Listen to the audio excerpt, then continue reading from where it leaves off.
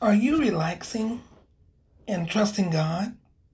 Let's look at Romans 15:13 in the New Literal Translation. I pray that God, the source of hope, will fill you completely with joy and peace because you trust in Him. Then you will overflow with confident hope through the power of the Holy Spirit. If you know you can't fix the problem you have, why not relax while God work on it? It sounds easy, but it took many years for me to be able to do this. This is me speaking personally as well. I know from experience the ability to relax and accept whatever happens in life is dependent upon our willingness to trust God completely. For somebody like me who likes to be in control, like to just know what's going on, it is not easy. If things don't go your way, instead of getting upset, start believing that your way was not what you needed. And that God has something better in mind for you.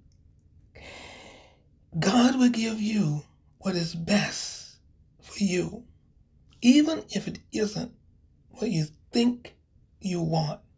Speak to me, Lord. The minute you recognize He is in control, your soul and your body relax, and you will be able to enjoy life. We will not be stressing out. We will not be full of anxiety and having anxiety attacks.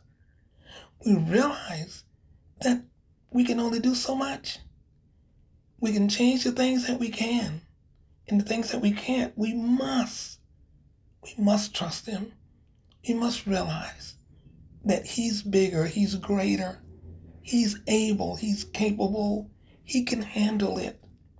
We can't. Say with me, my hope in God. My hope is in God, and I trust Him completely. Yeah, it's a declaration, because I know you're not there yet. Neither am I. We're growing on it. But what is it? My hope is in God, and I trust Him completely. We're going to trust You today, Lord. Even in this holiday season, even in this Christmas season, we're going to trust You, because that's why You came. Because You know You can handle it and we couldn't. This is the Encourager Queen C. No Longer Bound. See you right here next time.